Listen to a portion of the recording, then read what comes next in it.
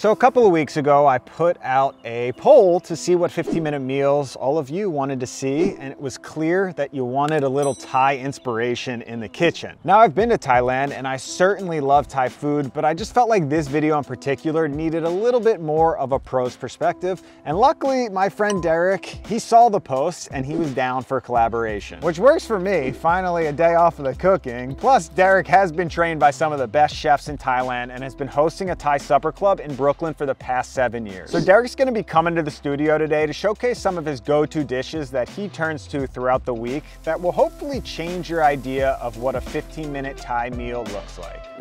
All right, the man has made it, the Thai master. What's in there? Everything. So oh like these are diesel.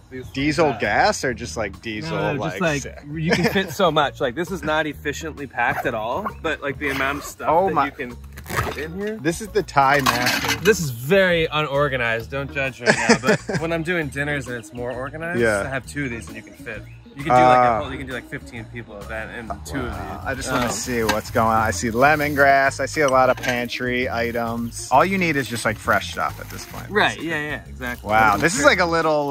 This is a little sort of Thai pantry lesson right here in your pack. What is that? Oh. Smell. You know what's fun today? Because we brought some canned stuff in this. Yeah. It'd just be nice to taste it side by side when you see. Really, I just want to get your reaction there. Love it. You know? So this dish is yum kai dao, which is an egg salad in Thai terms. It's based on the category of yums, or mixed salads. So you have a protein and you have other ingredients that can go in it. So if you have leftover chicken, for example, you can kind of take the same baseline and kind of mix it all together. Is egg your favorite choice? It is a favorite, especially because I whip it up all the time. Because you have eggs in the fridge, you typically will have onions or shallots, and you can kind of play around with it. First up, we're gonna make a Thai style dressing. This is the most common salad dressing. I'm gonna start by chopping limes. This is a Thai style cutting a lime, actually. Kind of getting it into thirds. You're cutting right around the pith, and so you're kind of getting like an easy squeeze and maximum juice very quickly.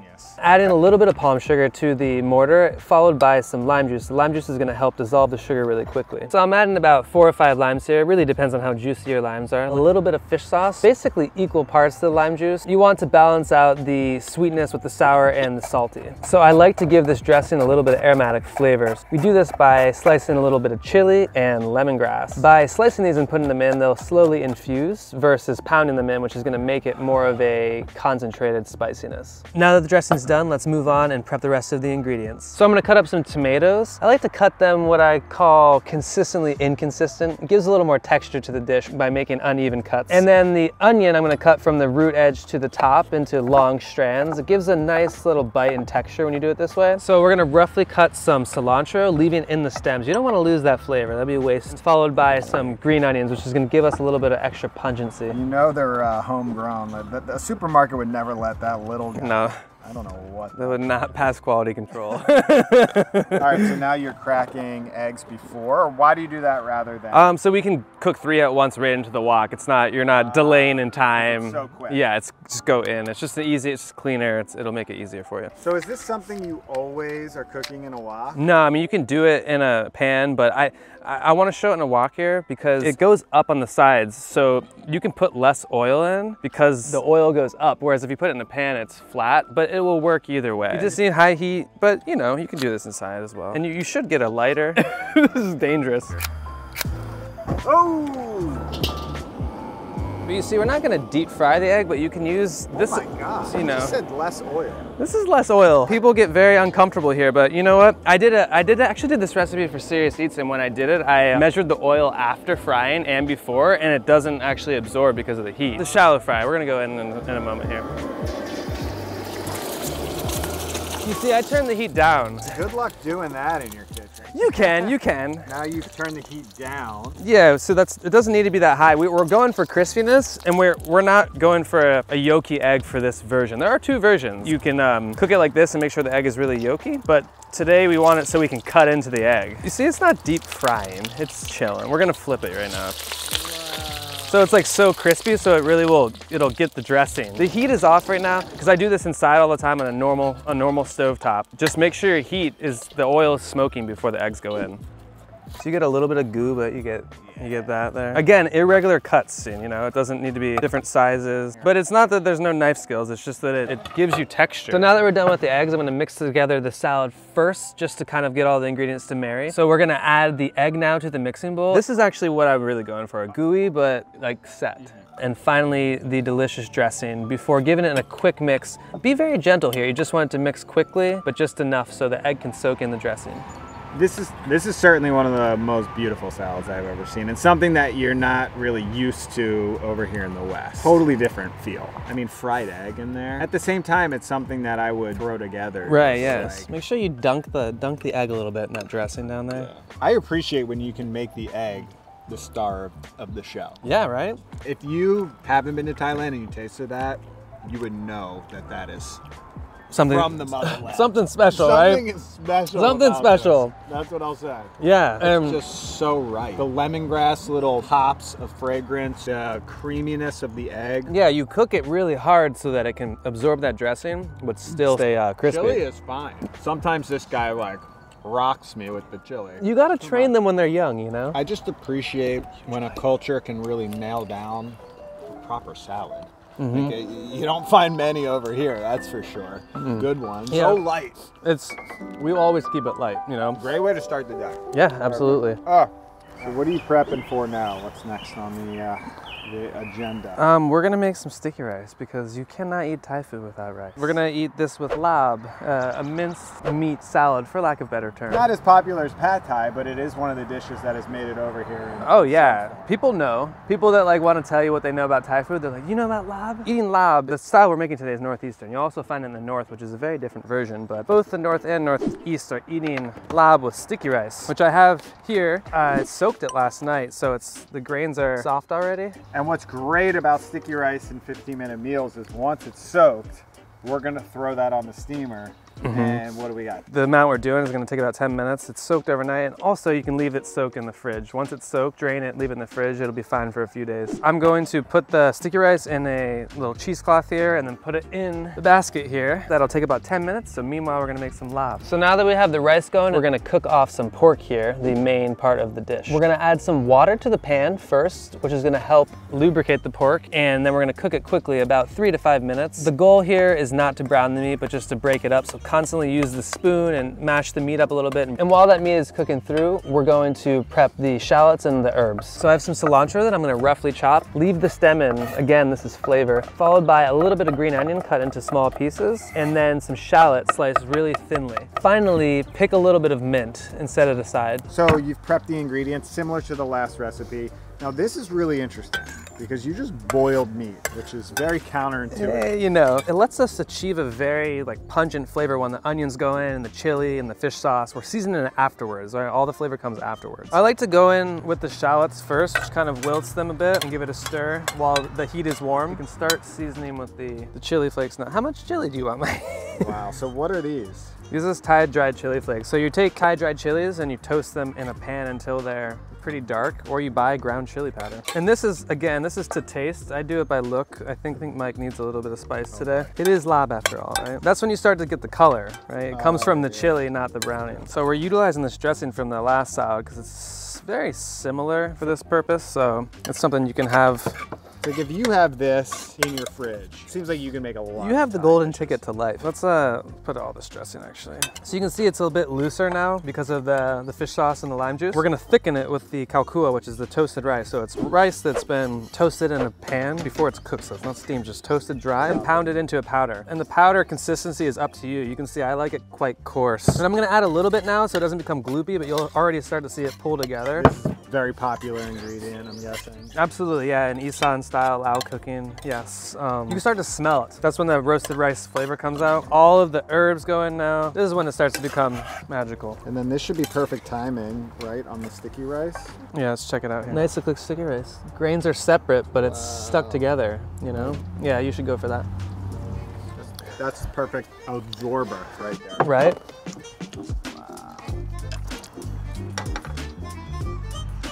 What's the best way to do this?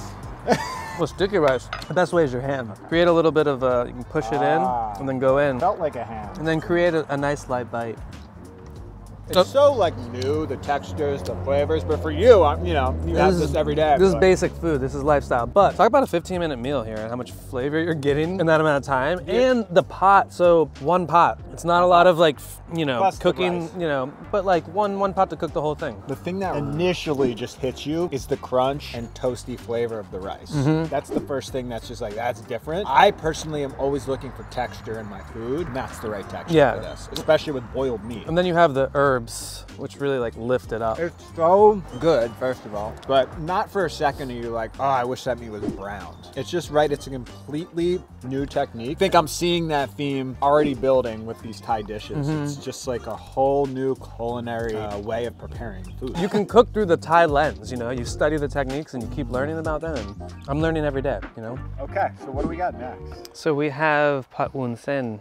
A stir fry of glass noodles and a lot of vegetables. It's very flexible. This is one of those dishes, home style cooks, you just kind of throw in things that are in your pantry. And I'm pretty, Mike knows, I'm pretty particular. Like if I have a pad see ew or a pad thai or a kuah gai, like different dishes, I want to stick to what they are, but this one I think is very flexible. Perfect for a 15-minute meal. Yeah. So for this dish, like all stir fries, you should have everything prepped before you start cooking. So we're gonna start by soaking some glass noodles, also known as mung bean noodles, just in some room temperature water. While the noodles rehydrate, we're gonna prep the rest of the ingredients. To give the chicken a head start on flavor, we're gonna cut it up and marinate it before cooking the stir fry. So we're gonna slice it into some thin pieces and then add it to a mixing bowl. Next, a little bit of oyster sauce, which is gonna give a little bit of sweetness and more savory umami. We're going to add some fish sauce for salt and as much white pepper as you desire. I like quite a bit. While that chicken's marinating, we'll proceed on with prepping the rest of the ingredients. For the vegetables, we're gonna start with an onion. We're gonna cut it pole to pole so it's long strands, which is gonna give us a nice texture. Followed by some tomatoes. Cut them into small pieces. Here I'm doing it into eighths. Next, I'm gonna shred up some cabbage. Add as much cabbage as you want, but this looks right to me right now. And then we're going to cut some long red chili. You can use any neutral red chili here into long strips. And lastly, I'm going to cut some green onions. I prefer the tops of the green onion for color and just softness. Now that the veggies are done, we're going to prep an all-purpose stir-fry sauce that can last in your fridge pretty much indefinitely. Add equal parts of everything. So we're gonna do 2 tablespoons here of oyster sauce, 2 tablespoons of thin soy sauce, 2 tablespoons of fish sauce, a little bit of black soy for color, followed by about a teaspoon of sugar, and then again, as much white pepper as you want. Stir that together and add a bit of water to help it dissolve, and the water will also help cook the noodles. So this is one of the dishes that everything is prepped beforehand and then we're quickly stir frying. So you've got your veggies, got your marinated chicken, stir fry sauce, and soaked noodles. But that only took 10 minutes. Right. And now this is gonna take what, 2? Probably 2. Noodles, you can soak them ahead too and leave them in your fridge pre-soaked. Oh, got it. Yeah. You can also make this in a pan, right? Yeah, this one I would do in either a wok or like a non-stick pan. I think there's a misconception that everything's cooked in a wok in Thailand. People at home, they cook at home like here. There's normal stovetops, induction, like, it's just that we like to cook in this here, you know, we can. A little bit of oil. This happens quick, guys, so chicken.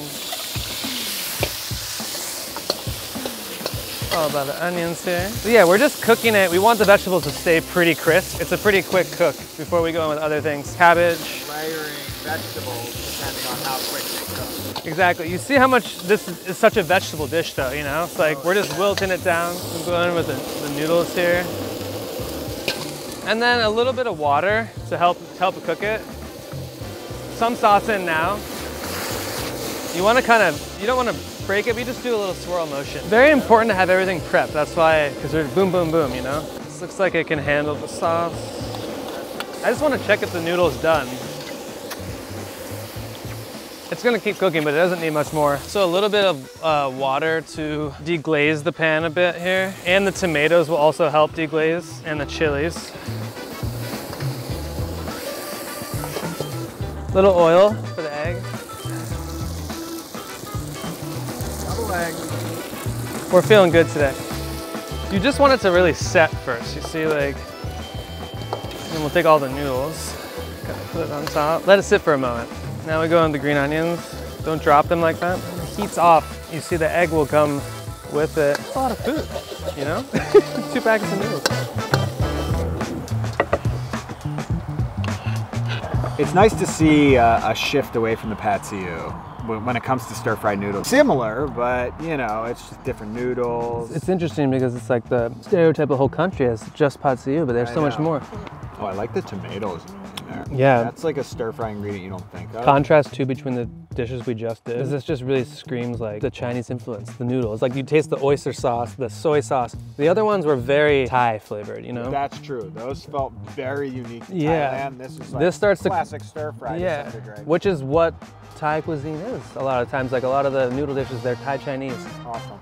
All right, final dish. What's on the menu? We're finally there. So this is a shrimp dry curry. In Thai, it's called gung paprit king, and it is essentially a dry curry. So you have a curry paste, which we have here. That's a store-bought. This is a store-bought curry paste. A lot of times you think of curry as just like a a coconut curry or something that's wet, but this is a utilization of the paste where it's really dry. So you can use your own curry paste. You don't need to make your own curry paste. However, if you are me, you will enjoy making homemade curry paste. This is just based on chilies. It is a chili paste. Chili paste, lemongrass, galangal, makroot lime zest, shallots and garlic, and of course some shrimp paste. Most people will use store-bought, and that is totally fine. Even in Thailand, home cooks go to the market and they buy curry paste, so there's nothing wrong with that. But if you want to learn more about Thai food and get into it, you'll start making your own paste.